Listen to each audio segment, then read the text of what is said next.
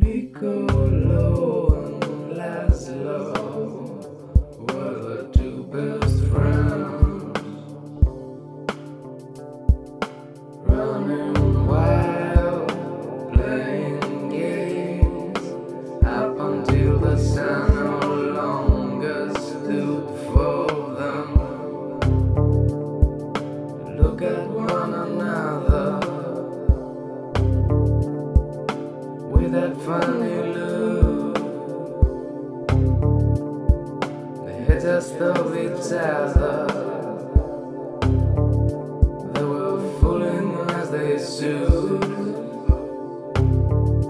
As the darkness was approaching every day of their lives, they found a way to mark upon the biggest stage on earth.